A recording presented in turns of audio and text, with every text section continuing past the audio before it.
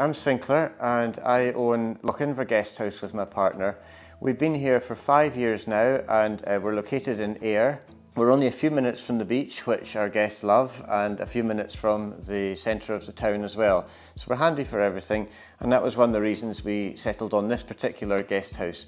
The house was built in 1892, so it's a late Victorian house. We looked at lots of different houses before we settled on this one. We spent about 8-9 months looking at different properties in Ayr. The thing that really sold this house to us was the staircase. We just fell in love with that instantly. It's something that every guest comments on when they come in.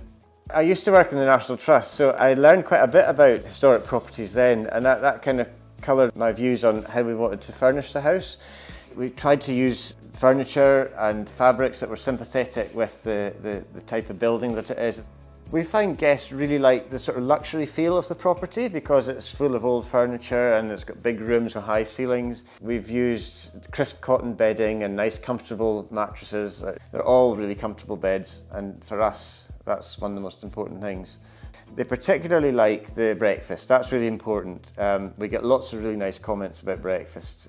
I grew up in a bed and breakfast actually. My grandmother had a guest house. When I was about 5 years old, I used to help her. I used to take through the toast racks in the morning to the dining room. We decided when we were here, I wanted to do a really nice breakfast offer. We offer lots of different things on the buffet, the cold buffet, and we do cook to order, so everything's freshly prepared for guests in the morning. We always like to use local produce. Our sausages are from Dalduff Farm, which is just down the road. We use black pudding, which from Stornoway. It's not absolutely local, but it's really good quality black pudding. It's one of the best, so we always use that.